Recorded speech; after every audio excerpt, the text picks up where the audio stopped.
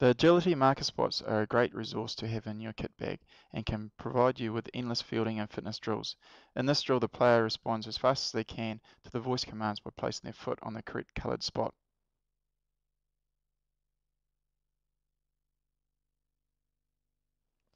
In this drill, we ask the player to take their head, hands and feet closer to the spots to simulate a better body position for a catch.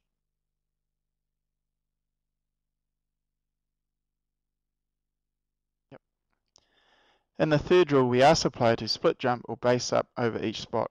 This is to practice being balanced and on the balls of your feet when fielding.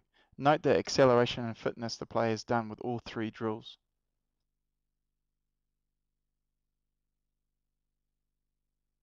Hi there, my you fellas. G'day.